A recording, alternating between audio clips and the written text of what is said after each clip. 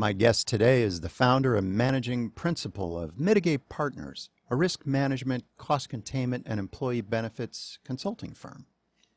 He's a charter member of Health Rosetta's Certified Benefits Advisor program. His all too rare interest in treating the employer's money like his own led him through years of research, culminating in the development of his proprietary Faircost Health Plan with million-dollar bottom-line savings. Maybe yours too, starting right now.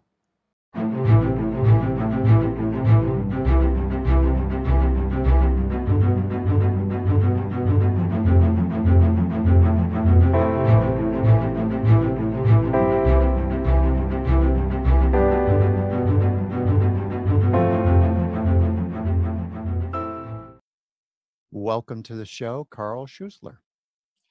Thanks for having me, Hunter. It's an honor to be on your show. I've watched it and really enjoy it. Thank you so much. You're very kind. And I was going to say, what we have here is a really powerful combination going on. We have direct primary care, and that's getting care right.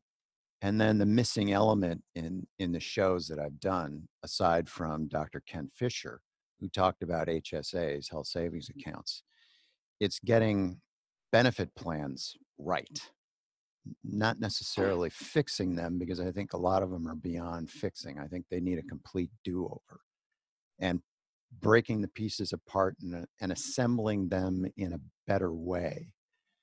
So, and I also think this is going to be an important way of getting out of the economic mess that we're in, the trillions of dollars that we're spending, and there's a lot of money, there's a lot of health savings on the line here that we have sitting in front of us. So Carl changed my mind. Change your mind? No, I'm in total agreement with you that I really believe with what we're doing, with what's just happened in our country across all gamuts, obviously COVID, the biggest piece, is it really influenced and shown where the gaps are in healthcare and where the fallacies are in healthcare. So I think direct primary care is going to be significant. And I think too, Hunter, we struggled with employers where we'll show them saving millions of dollars and they don't pull the trigger and move forward with it. I think now we're getting close to that tipping point where their hands are going to be forced to cut costs any way they can. And with our model and what we've done with our Faircost Health Plan, we've improved financial outcomes for the member and the employer, while also improving clinical outcomes at the same time for the member. So I don't know if that answers your question. I won't argue with what you said. I think it was a loaded question. I think you're exactly correct. This is the time to address it, and it can be done. Yeah. Well, I love that attitude, because I agree it can be done. Now, you mentioned Faircost Health Plan, and that was one of the things when I read about you, and I went, what on earth is this? So Carl, unpack that a little bit for me. And for the audience, why and how did this happen? Right. Hunter, we were just, I think the frustrations I shared were also amongst many other benefit advisors across the country. But it was probably 7 years ago, and we started to look at the problems with the healthcare system. And we said there's 6 fundamental flaws in the healthcare system, and I'll call them out to you. Lack of, I call it the cartel, and that's the insurance companies, pharma, hospitals. Sometimes, not often, because I have a special place in my heart for physicians. And then we are the last component. I was part of the cartel. As a broker at that time in my career. I'm not a broker anymore, I'm an advisor. That's number 1, was the cartel. Number 2 was a lack of pricing transparency. Number 3 was medical billing errors. Number 4 was what we call the traditional PPO discount game.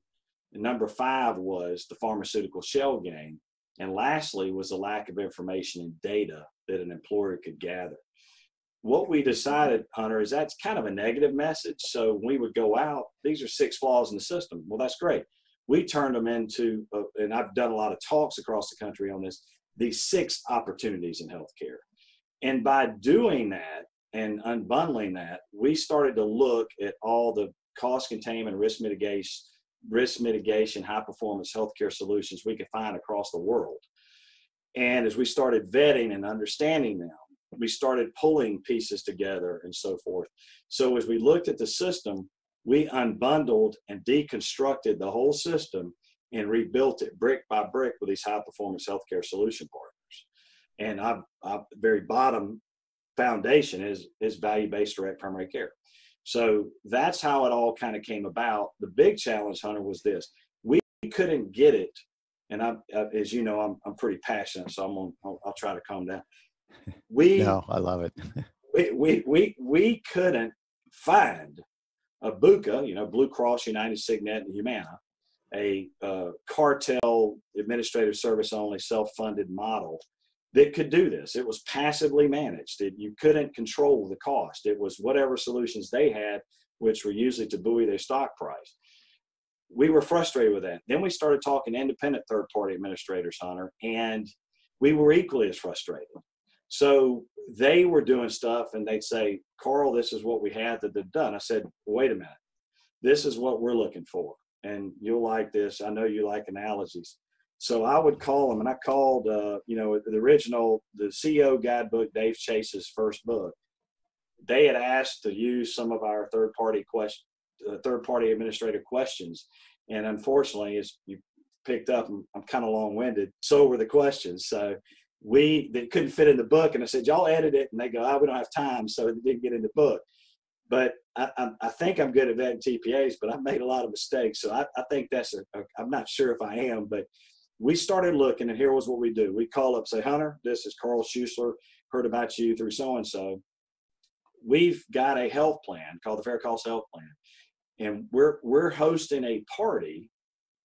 We're having a party, and we want to see if you can host it. And here's what we've got so far. We've locked down the catering. We've got the band. We've got the booze. We've got the valet parking. We're ready to go. The problem is we got nobody to host our party. Can you host it?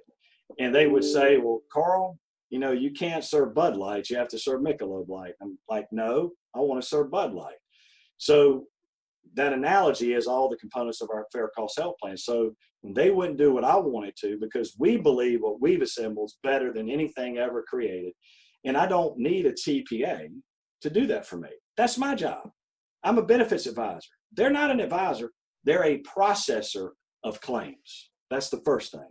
So when we did this, we brought it together. We're on the fourth rendition, and I think we finally found the best TPA, and I'll share it in a second. And I'm known to say this, quote, all TPAs suck. It's finding the least sucky of the suckiest. And we have identified the least sucky of the suckiest. And that's become their tagline. And I'll share with us, Aether TPA, run by Laura Hirsch and Lisa True, and they're wonderful. I didn't know it was possible to have a real partner in this game with us, and I did not know that it was possible. I feel like I work for them. I was telling the hospital client of ours that you know about, I said, am I an employee of them or are they an employee of mine? I've never seen anything like it. They're unbelievable. So they are the glue, the gorilla glue that holds this thing together, and it's working magnificently now. And that was the missing link for us.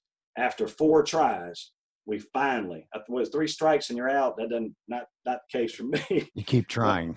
Yeah. So I think we finally got it.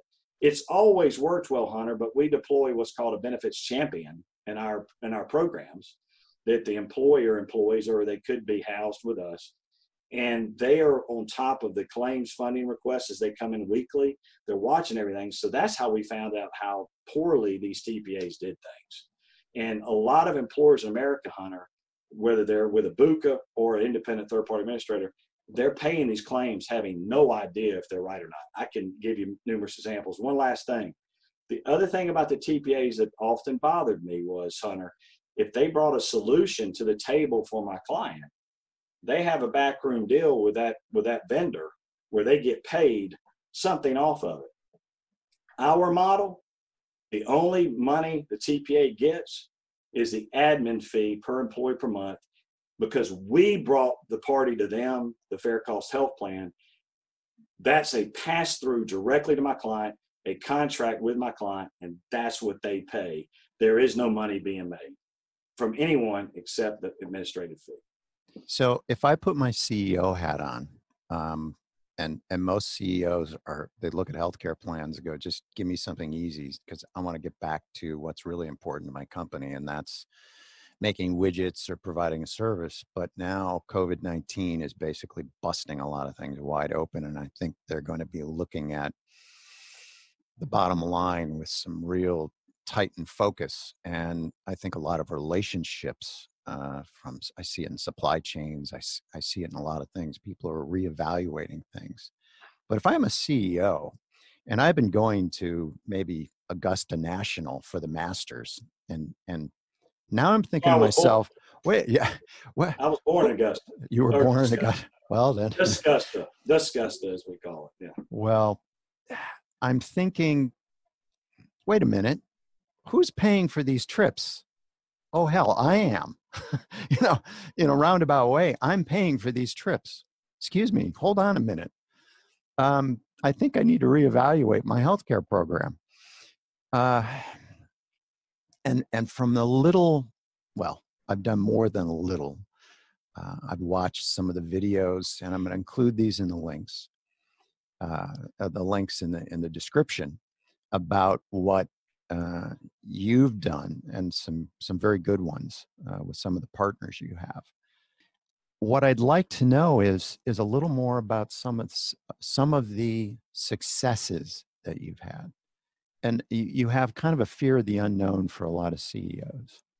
They really don't understand the game, and they're now going to be trying to figure this out. But they don't like being first. There's the old saying, you never got fired by buying IBM. Well, not anymore. The game has changed. So, but I don't want to be first. And the good news is there are businesses and governments that are saving money with this. I'm no longer going to be the first. I'm not going to be the guinea pig. This is now established. It's going on. It's working with real world cost savings. In one case that I saw, over $1 million, I think it was $1.2 million the first year. 54%. Yes, sir. 157 employees. 150. Well, there's nothing like success to capture a CEO's attention, or a benefits manager for a county.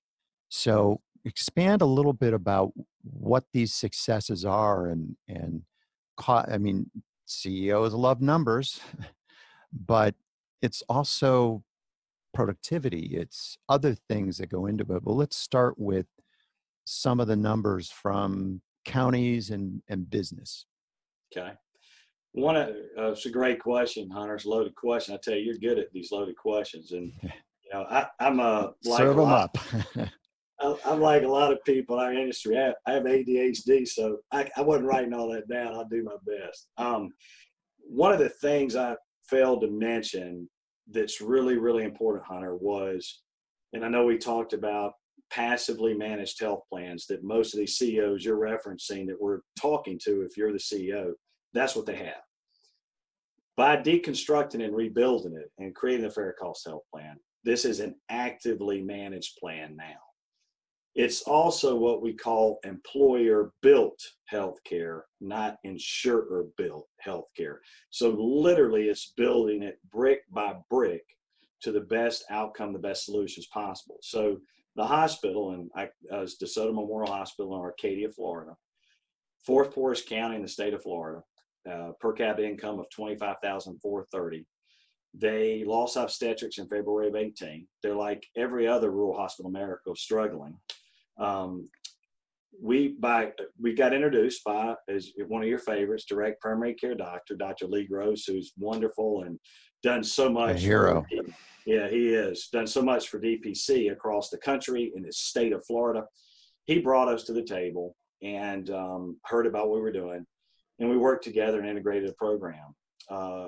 we wrapped up our first year in September, and we were 3 months, Hunter, on and I won't reveal the carrier, but with a Buca TPA, and then 9 months on Faircost. In 3 months on the Buca TPA, they spent almost $400,000 on that Buca TPA. And in 7 months, when we looked at it on Faircost, the spend was almost identical for 2.5 times more months. Wow. Okay, so the first year they saved 1.2 million, or 54%. And I want to give, I think, a lot of the credit. I think there's a lot of things we could sit and say, we're great, Hunter, that's why we're on your show. But I think Dr. Gross and Dr. Crouch and Ann Horner that runs their office, they deserve a ton of credit. That DPC is huge. And the other thing I think is interesting, this is a hospital, folks. A hospital put in DPC and they own doctors. So I'm sure I knew you're probably going there at some point, but yeah, but the point is that was huge. Maybe we had a real good claims year too. I think it's a little of everything, but the bottom line is, for the first time ever, they were able to really see, wow. And then when you talk about it, or you wanted me to say about actively managing a risk, a month and a half ago, we had an employee that was at a cartel hospital, as I like to say, on the Southwest Gulf Coast, not at DeSoto, but at a cartel hospital. They were diagnosed, et cetera, had some issues, and they were being transferred to an LTAC, long-term acute care facility. We have a national contract through Faircost Health Plan with Kindred Health, which is the biggest LTAC organization in the country. We tried to get Kindred involved to get them to one of their LTAC facilities. That LTAC facility was too far away for that wife to drive to visit her husband. We were able to work out a single case agreement with an LTAC not far away at a low, almost right around Medicare, which is unbelievable. And then when they stayed at the LTAC for a couple of days, they then were transferred to a rehab hospital. All hands on deck. Our client and Lois Hilton that runs the benefit program called. We had our network development company. We had our TPA, the Aether Gals. We had our cost and quality company that helps line up doctors and facilities. Everyone put their hands on deck. We got another single case agreement at 100% of Medicare. And that member was able to stay in their tier 1 benefits, and their tier 1 benefits have no deductible. It was unbelievable. And that's the active management. I can tell you about a $1.8 million premature baby. I can tell you all these stories of what we do. And that's what we're talking about, active management, having the team work together. And again, for once, now we've always been able to do this, but now with the added partner that I didn't know existed with the Aether Gals, that has really enhanced that. And the client, I mean, I get chill bumps talking about it. Just yesterday was like, Carl, this is unbelievable. The TPA we put them with the first time, again, Hunter, another mistake. Last year, this has been night and day. And night and day compared to the Buca too. See, with the Buca, they didn't know what was going on because there was no active management. When we do what we call utilization management, when you call up and Hunter's going, Carl, I'm having a knee replacement. I have to have it pre-certed. You go through the pre-cert. Well, that pre-cert is critical. It's the traffic cop in our Faircost plan. That pre-cert catches that before it becomes a claim. That is substantial. So then we can get all hands on deck and start working with that member and getting them to the right care at the right time, at the right price, and most importantly, the right quality. So I think I'm going off on tangents here, but that's what we can do. And that in itself is the separator. That in itself makes all the difference in the world when you can do that. And that member and everyone is so appreciative. And I mean, Hunter, seriously, I could take 3 hours. I have story after story after story. And the $1.8 million baby I could tell you about. But I do want to give you one utilization management story. We have a large school district in Central Florida, and it's been an interesting thing. I don't know what I'm allowed or not to say on this show, but the Buca involved there we had about 2 months ago, Hunter, a $3.2 million heart transplant claim. Now, Hunter, the first we heard of it was 2 months ago. You just don't go, hey, I'm getting heart transplant without having some advance notification. It settled and paid out around $2 million after the discount. And that's the first we heard of it. Goodness. The stop loss is $1 million. So that district absorbed $1 million. On our platform, Hunter, if you were the one and you called or the provider called the pre-cert, we would have been all over it. And I bet you we could have gotten it done for $300,000. And that's what I'm talking about. I don't mean to get so passionate. That's what's missing. These CEOs, when they find out about a claim after it's happened, we deal with it before it ever becomes a claim. We're not perfect, but we get a lot of them. That's so do I need to go? That's a very good point, in that a lot of decision makers who are looking at healthcare now after COVID-19, because it's exposed so much. There are two things. I'm going to put my CEO hat on again. I hate it when you do that. That's okay. I hear one of the terms that I hear, and I've been hearing because I'm focused on this now, is self-funded. And I cringe from a marketing standpoint. I know the audience. Anytime any enterprise hears, wait a minute, self-funded? What? What do you mean self-funded? I mean, healthcare is really expensive. And that's the critical point I think needs to be made, is that healthcare is artificially expensive. I won't get into why. You've already kind of explained a little of that. But getting back to self-funded, and can you unpack that briefly and reassure me that I'm not looking at a black hole, because that's what I see. My perception is a black hole. I agree with you. Self-funded, partially self-funded, it's all this insurance jargon we run around and toss around. And I want to make sure I'm clear. Are you asking me to say, Hunter, this is, Mr. CEO, this is why you should consider this? Or are you asking me to elaborate more? I just want to make sure I answer it correctly. Well, put it another way, and forgive me, that's, me trying to connect dots. No, I'm hearing self-funded. In my mind, I'm seeing a black financial hole that I don't need right now, because I'm already staring at one, and that is the recovery. And what are we doing in the future? So what does self-funded mean? I mean, how do I eliminate the black hole? How's that? Okay. Where I'm comfortable to maybe make that leap. Is that what you're asking? Yeah. Okay. I want you to get me to yes. Gotcha. I'll do this. Now you put me on the spot. I hadn't practiced in a while. I'll do my best. I would say to you, because you're fully insured right now, right? You're buying your insurance from an insurance. It's easy. It's easy. Yeah.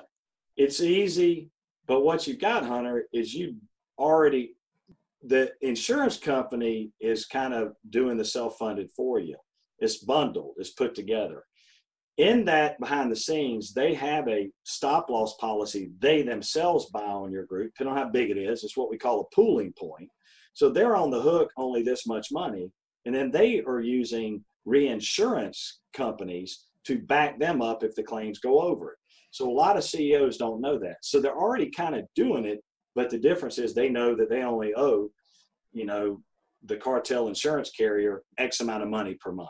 And they know, and it's budgetable, and that's the black hole you're asking, what does that turn into? So when you go self-funded, you unbundle those pieces. And so you have what we call your fixed cost that you're going to get billed for every month. That's your stop loss premiums. That's your TPA administrative fees. That's some of your Faircost Health Plan solutions that are in their fees. And then, the benefit advisor has to get paid sometime. So our fees are in that component too. So that's every month, what that's going to be, Hunter. But what you don't know is, what are the claims going to be? And the claims come in weekly, and what we call a claims funding request. The difference is, on our model, we're going to help you fund to the worst case scenario and show it to you. But on our model, what we did, and this is a perfect example back to the hospital, when we put the Faircost plan together and went to our stop loss partners, they saved the client from a BUCA TPA 58% or $150,000 on their stop loss premiums because of what they think of our Faircost Health Plan. That's what so we lowered their fixed cost, Hunter, reducing their risk. And then all the programs we have in the Faircost Health Plan reduce their risk of ever hitting what that specific individual stop loss level. Now we have had it happen. I didn't think it could happen, but it did. And our hotel client had like 3 strokes in 1 year. I was asked to go down and do the benefit education meetings. And I said, hey, I'm not coming anywhere near that. I ain't drinking water. I mean, it's not a good place to be. But it did happen. And that's the first rate increase they've ever had in 4 years. So rate increases shouldn't happen. They shouldn't, and we can get into that later. But in that example, we protect the client, you, Mr. CEO Hunter, from those bad risks happening. A perfect example, the heart transplant. It would have been a $300,000 claim. If your stop loss is $1 million, you would have never hit it. So we're minimizing the risk with our cost containment and risk mitigation strategies. What do you say to those people that are looking at going from 20, 30 employees to now into the big leagues where they've got to provide something? What are some of the things they can do now to prevent problems? Is there anything they should be avoiding? Kind of anticipating those issues. What should they not do? That preventing problems. What do you think? Those that are that size, 30, 40, are in a tough predicament. It's hard. We've had groups self-fund, with what we just shared with you at that level, but it's hard. And I think the biggest thing, Hunter, they got to consider is what is their cash flow like? It is a financial decision is all it is. And if their cash flow is not good, Hunter, then they, I think, got to go to the insurance company and buy the insurance. If they want to do kind of a hybrid step, there's a program that is technically, in my opinion, and I think many others, fully insured, called level funded. So it's a hybrid, as they say, but it's geared so heavily in the insurance company's favor, but it is a step. And you can at least have access to your claims data and be able to see that. So that would be a hybrid for them to consider and then see how they run there on someone else's nickel. And you fund to the max, worst case scenario. And if you do well, you get your profits back and the insurance company doesn't keep them. If you're fully insured, once the money's paid, it's gone, whether you had a claim or not. So the level funded offers a little return to you of instead of the insurance companies keeping the profits, you can get some money back. But it really all hinges on cash flow. If the cash flow is there, they can do this. Our strategies that we do and my other fellow mitigate partners around the country, those will, like I just shared examples with you, help control costs significantly. So when you have that catastrophic claim or that cancer, things that can't be helped because you had an Ironman triathlete that got cancer. Obviously, they're in good shape. They got cancer. It happens.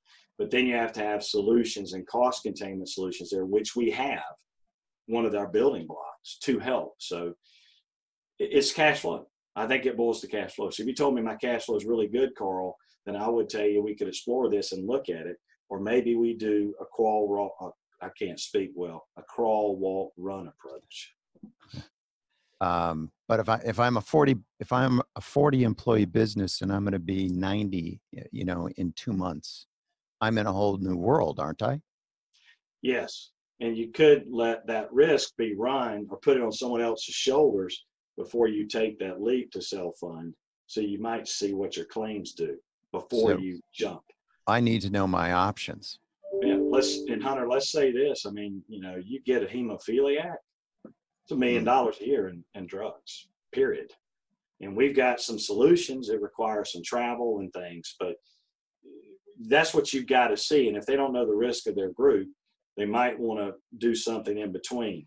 And then we can get a better idea of the risk we're doing. Like with the hotel, the Gasparilla Inn, when we met them, we got hired Good Friday of 2015.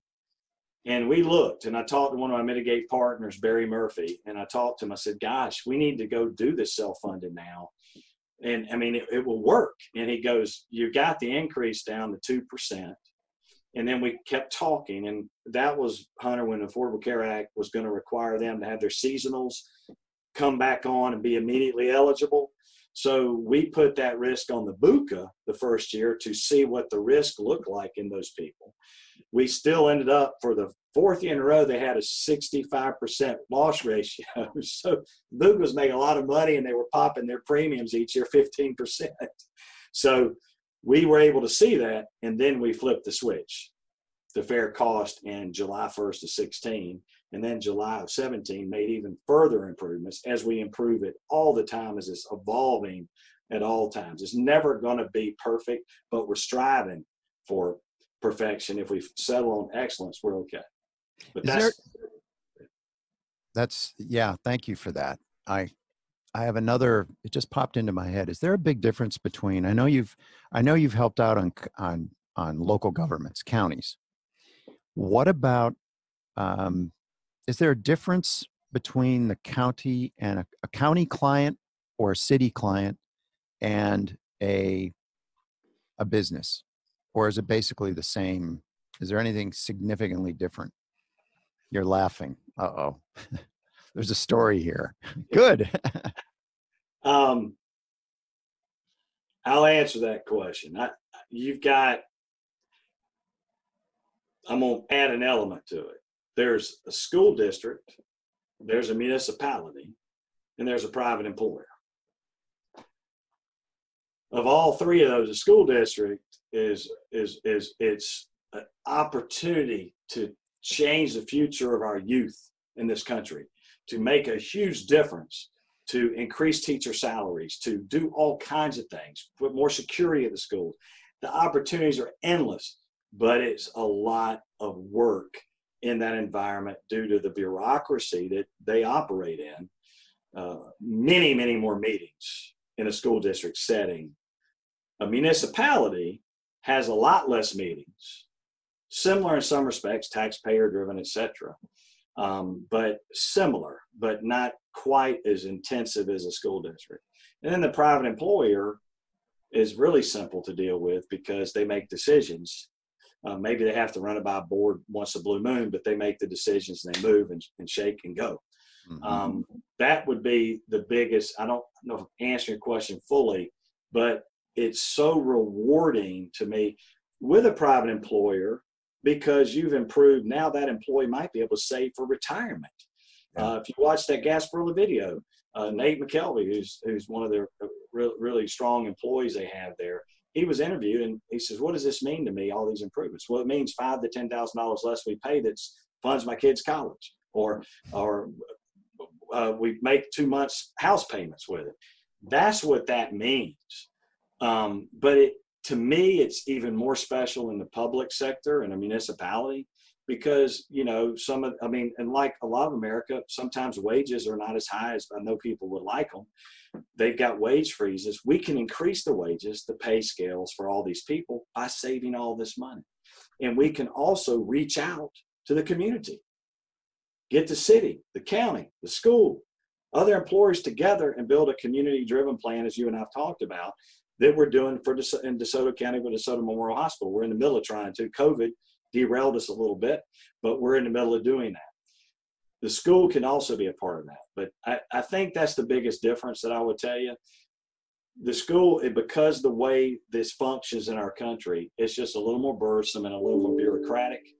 But my gosh, Hunter, I mean, we're so mission driven, and I've been accused. My buddy goes, sounds like you're a politician, Carl, which I'm not. I just speak my heart. And the chances in this particular case we're working on, school district, we could bring, if it works out to where we get the average cost per employee per year to where our Faircost plan costs are, over a 20-year period, a kindergartner through 12th grade And I know Dave Chase did a great study between Allegheny County schools and Philadelphia schools in the CEO guidebook. It could be $345 million, Hunter, back to that community that's being extracted right now. Hunter, what could you do with $345 million? And that gets my juices. I get chill bumps. That's what this is about. We could change the face of education forever. I mean, we could with this. So that, to me, I love the rural hospital because we need those. Guys, people move to communities for 3 reasons: jobs, education, and healthcare. When healthcare dries up, the town dries up. We've got to save those things. That's something mitigate part. We love that mission. The school district's tough. You get a little more bald, you get a little fatter, you get a little more tired, a few more bags on your eyes like I am. So I don't know how much more I can take, but yeah. But I know. Trust me. We show movies up here on my forehead on the weekends. But the bottom line is, it is so awesome. And what could happen? Municipalities, again, the same, private employers, all of them. But I mean, it just all depends on what charges your battery. But it is a lot of work, Hunter, in the public sector. It's more work. It's more red tape than I think everyone knows this. I mean, that's what does government do that's easy? Yeah. But it's very rewarding. Yeah. Oh, yeah. What were the hot buttons for both the government and the private businesses? Were there anything?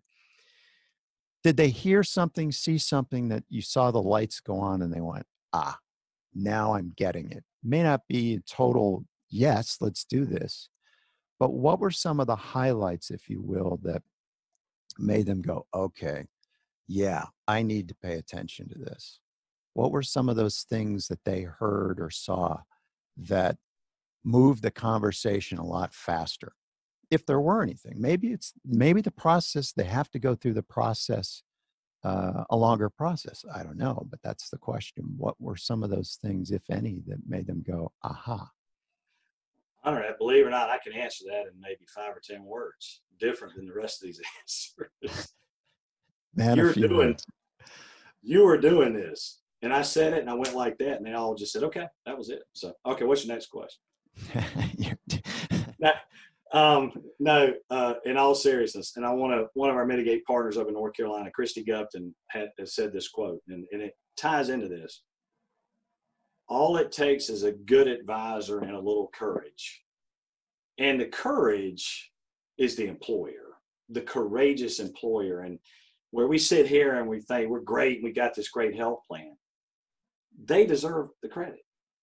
They're the courageous employer that took the step. They're the ones that stepped out of the status quo to do this.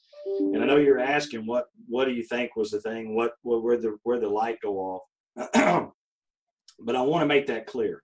It takes a courageous employer, and you've got to help them feel they can be courageous and protect them from being courageous, and not leave them out, flapping in the wind with a bad, not a successful story in their hand.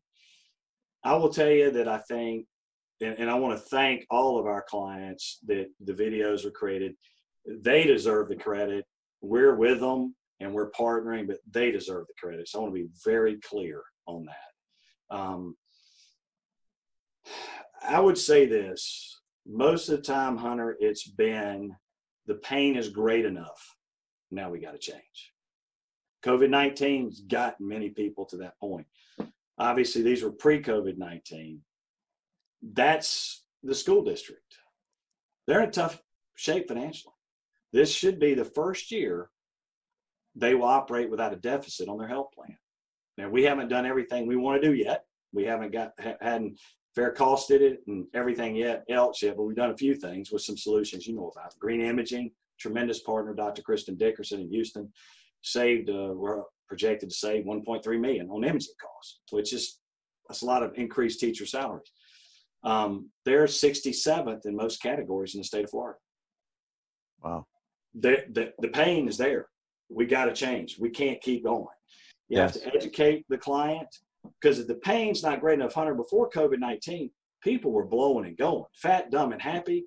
And hey, Carl, I believe we could save, and you're talking about increasing my EBITDA by 2 times by saving this money. We operate on a 5% profit margin, and this goes right to our bottom line. Financially, this is great, but hey, Hunter and all my key employees are happy. We don't want to do that right now. They're changing their tune right now. So Yeah. I don't think there's ever been a greater time to be a benefits advisor. I agree. Dave Chase wrote a great article years ago. I think the benefit advisor is one of the most critical jobs in America right now to help fix this healthcare system. And it's upon us. And one of the things that I say that Mitigate Partners, and I don't know it verbatim, I'll read it to you. Mitigate Partners are committed to pushing our clients out of their comfort zone to bring different solutions, to deliver different results, and not to accept the status quo, even if it's what that client knowingly or unknowingly is asking for. We relentlessly pursue, both personally and professionally, opportunities to share, collaborate, learn, and how to constantly improve the situation of our clients and their employees. And that's what we do. And we advise different, Hunter. A lot of people will tell you, I've had numerous people say, Carl, this Faircost Health Plan is unbelievable. Why don't you just put one solution a year in for your client and you can keep them forever? And I'm going, well, let me ask you something, Hunter. If you knew you could save $5 million today versus $1 million, wouldn't you want to know about that? And the fear is we're going to lose the sale because we might confuse them.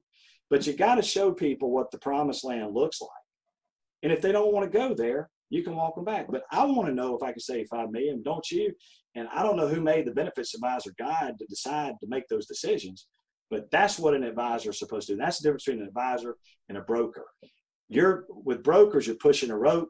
With advisors, I tell everyone, if anybody's seen the Great Outdoors movie with John Candy, God bless his soul, and Dan Aykroyd, if you remember when he was on that boat, Dan Aykroyd, I think his name was it Raymond in there? He got that fancy jet boat, and John Candy was behind it, and it looked like he knew what he was doing, and he all of a sudden barefoot skiing, going over ramps and all over. So when I tell you, when you work with a Mitigate partner, you better grab on for dear life, because we're going to jerk you all over the lake versus you pushing the rope to get the boat moving, and that's the difference. So Mitigate Partners, you're the founder of it. I'm a co-founder with Barry Murphy and also Barry Broom. And you also, I'm going to have a link to it, obviously, but you have, and I may put it up on the screen. There's a map of where you all are. Yes. You've grown this over the years. When did you start that? Really, it probably got active a year and a half ago, I would say. And really what it is, just to be clear, these are all independent business owners, these benefit advisors. We don't own anybody, but we come together to share and collaborate. Like the Health Rosetta is, it's just a more formalized group of some people that have met, gotten along, and are just helping each other, just like the Health Rosetta does. And they're given access to some of our intellectual property and the Faircost Health Plan. And so it's a pretty loose license agreement, if you will. But it's about a year and a half, and we just added somebody on the Panhandle. So we got about 20 offices. And most of these people, if we're not all working together, they're doing whatever they do and having successes on their own. And I wanted to help mentor people to give back because Barry Murphy, who started this with me, was my mentor out of college. And as he says now, and Barry's right at about 70, he said, now Carl's mentoring me. The child becomes the parent. But as we went down this journey, Hunter, there's a real simple statement, and I didn't say it at our first annual Mitigate Partner Summit back on June 9th at the Gasparilla Inn. Smart people learn from their mistakes. Wise people learn from mistakes of others. People need to be wise. Don't go out and do what we did for 7 years.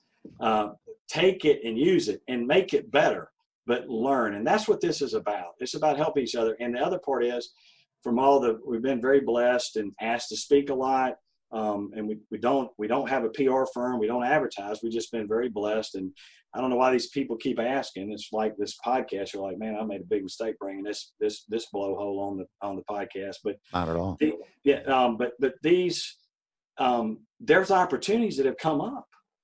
We spoke at the Ortho Forum, we had 15 or so orthopedic practices that want to talk to us. We were talking to them about, our talk was twofold: how to direct contract, and then how to make your own benefit plan better. So it was twofold. And there are opportunities in these markets. So the local management part of Mitigate Partners. So Hunter Schultz is in Panama, and there's a prospect in Panama. Hunter will be the local management because he's the local boots on the ground, and we'll co-advise, work together, and help. So that's really it was a give back and to mentor and help people, because we could do a lot of these cases ourselves, Hunter, but I don't want to do that. I want to help grow it, replicate, and get people unclip their wings where they can fly off and do it all themselves, because that's what I think this is about. And that's how we're going to change healthcare. If we try to hoard it and keep it all to ourselves, we can't do anything.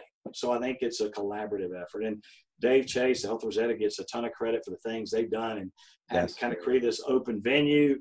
And again, in an industry that was competitive as heck, never was collaborative. I think one of the most important aspects of what we've talked about today is, again, the fact that this is being done. One of my favorite sayings, my dad used it in his talks, and that was, "Man who say it cannot be done should not interrupt man doing it." And he attributed that to Confucius. And it's sort of like when I started this show, it was ready, fire, aim. I really didn't know where I was going. But it's evolved now into DPC Sherpas, which I hadn't even thought of back then in November when I started. But I'm thinking that what you've done is essentially like Sir Edmund Hillary. He climbed Mount Everest with his Sherpa and made it to the top. And all the climbers, everyone in the world went, "Wow, that's amazing." Because most people looked and went, "Oof, that's rough," before him. But I think the second ascent was even more important because it proved it could be replicated. And you're doing something really unique. You've sort of like, you're Sir Edmund Hillary, and then you went, "By God, let's do it again." So you proved it could be done. It's replicable, and that's so important. So my sincere thanks for doing that. And I know you had help, and I know you had, it's your team, if you will. And Dave Chase and a lot of others have been involved in this. So there's a group of you that went up the mountain, and then you went right back up again after coming back down and said, "Yeah, we can do this. It's not a one-time thing. This isn't just it isn't lucky. It's just preparation and hard work." And you did it. And I commend you for that, and your team, and Thank you. good job. Thank you. Carl Schuessler of Mitigate Partners, it has been a real pleasure. And I learned so much today, and I know everyone who viewed did as well. Thanks. Well, and Hunter, I want to thank you. It's been a lot of fun, and I'm sorry I was so monotone and not lively today. I didn't have any coffee, and I don't drink coffee, by the way. But I do want to thank all the Faircost Health Plan partners that have really been unbelievable. And when we had our summit last 2 weeks ago, I had to turn away a lot of people that wanted to come. It was like 30 of them that wanted to come, and we had 9 because of COVID. I said, "Look, we're only going to have 9 mitigators there. I don't want you to waste your time and travel and potentially get sick." And it means a lot. They've been there, and I would, for lack of a better term, I'd go to the cross for them, and I think they do that for me. We're partners. We rise and fall together. And I also want to thank the Mitigate partners and all the people around the country. Dave Chase, everybody that's trying to do something. There've been some great. David Contorno has been a huge, he's been out there in the forefront. There's so many people, I'm leaving tons of names off, but if we want to go fast, go alone. We want to go far, go together, the old African proverb. So I think that's what that's about. And it's great people like you who have these shows. And, Thank you. I'm just blessed. I'm very thankful and appreciate all the folks. And I want to what am I doing here? I want to also thank my family because they've had to put up with a lot. I mean, I have cauliflower ear every day. There's something growing out of my ear every day, and it's constant. So it's called a telephone, and so it's a lot of work. But I want to thank my family and their support, my wife Missy, and all that. And but it's an honor to be on your show. I hope that this is giving people hope because I believe this is absolutely replicable and achievable. Absolutely. Oh, terrific job. I'm Hunter Schultz for Winning Healthcare Food Fights. Thanks for joining us today, and stay healthy, wash your hands a lot, and there you are.